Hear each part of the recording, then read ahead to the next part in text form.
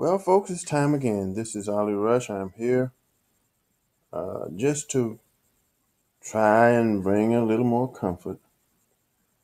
I know that this pandemic has us all locked up, and I know we are looking to get out and about again. But the aftermath or traces of this pandemic linger, and it's not quite over yet. But what I have to say to you now, or what I have to read to you now, may remind you that safety is the key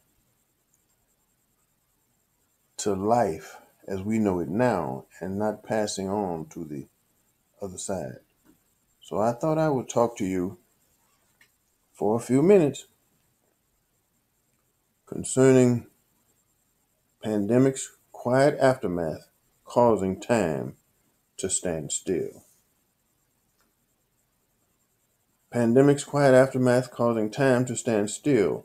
Who has ever heard of a still quiet? Well, I know of only one thing that causes time to stand still. We are all going to do this. Of course, it will be an involuntary process, but we won't know then that time is standing still.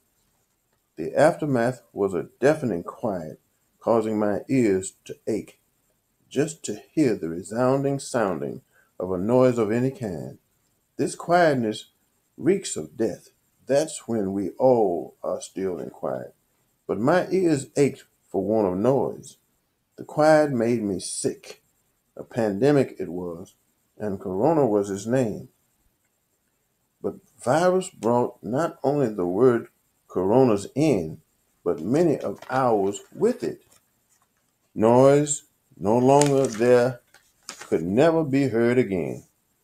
I noticed a clock atop the old courthouse. It had no movement, as if it was in lockstep with time. Had time finally stood still? Strange but transparent people walked seemingly through quietness. Is this death's domain? But these people would never walk this way again. But where has noise gone? Death took their loved ones and left them all alone. A virus, they said, Corona is named. Oh, what needless pain. Standing in place, a timeless earth should be rounding on its axis. It was not. Gravity lost effects. Life and objects floating in the balance. The stillness brought a great settling, not a breeze or wind to sway the tops of the trees. Why? Again, I question, where is time? Finally, I noticed a movement. People, strange and unseemly, walked with the quiet, but noise was nowhere to be heard.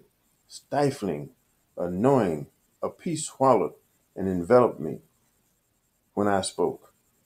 The words slipped from my lips. I wanted to recall them. I could not.